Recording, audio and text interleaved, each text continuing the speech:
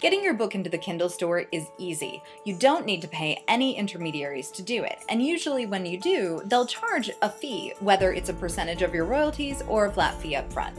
So I always recommend that people try it themselves first. The first step is to find the Amazon Kindle Direct Publishing store. So I'm going to pretend I don't already have an account.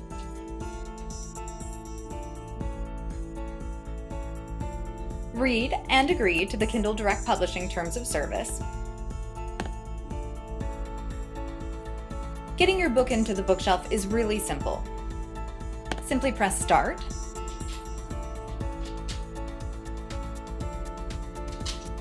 You'll first want to choose whether to enroll your book in KDP Select. This means you're giving the Kindle exclusive power to sell your book. You can't sell it anywhere else online. However, you do get certain perks from the Amazon process if you choose this route. Next, enter your book details.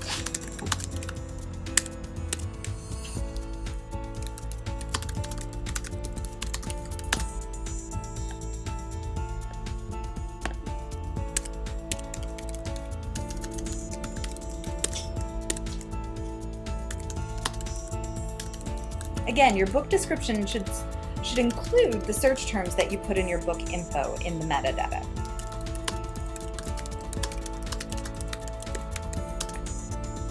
You definitely want to credit your contributors and collaborators by adding them here.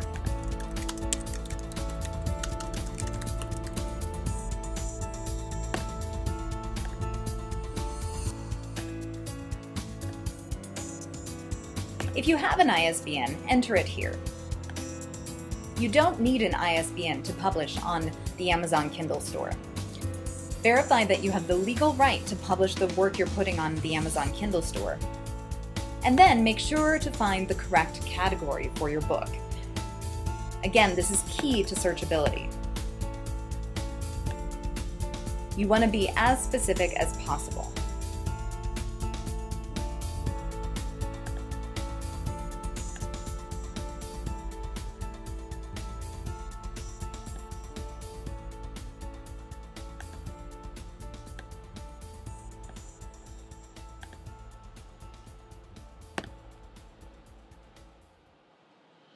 You don't need to specify an age range for your book, but you can.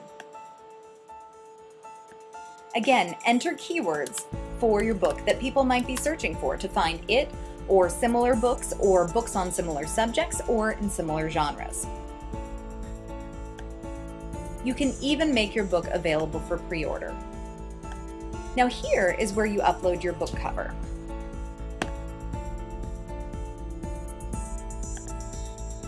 Don't forget to save frequently.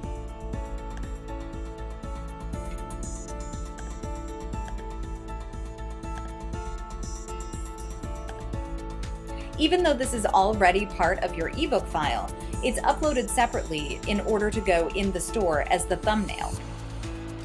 Upload your book file. You'll want to upload the Mobi file that you got from the Pressbooks export here.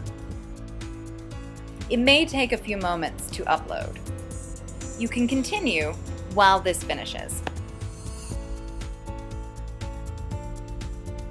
The next step is to decide where you want your book to be published. You can decide on how much of a royalty you want to make from each book. This will also depend on your price point. So, for instance, if you select a 35% royalty, then you can price your book between 99 cents and $200.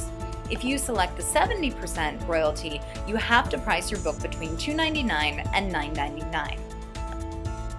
You can also decide what royalty to charge in different countries. Decide whether to include your book in Kindle Matchbook and Kindle Book Lending. You're not really done until you click Save and Publish. So for now, I'm going to save as a draft because I'm not quite ready to do that.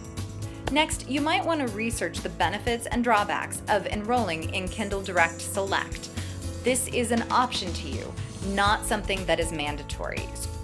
Now, the other thing you need to do before you're able to publish your book is give the Kindle store your banking information.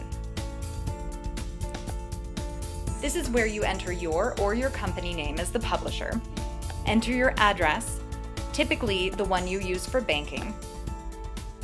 You do need to complete your tax information.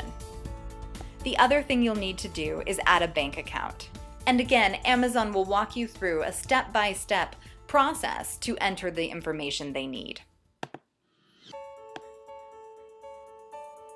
Make sure to save and go back to Bookshelf. Click on your book, which is still in draft status. Once you're at the end of step 2 and you've entered your banking and tax information, you can then press Save and Publish. Then it will usually take about 48 hours for someone from Kindle to review your book and make sure there are no errors. You can still make changes until you click Publish, and in fact, you can always replace your book if you make changes later.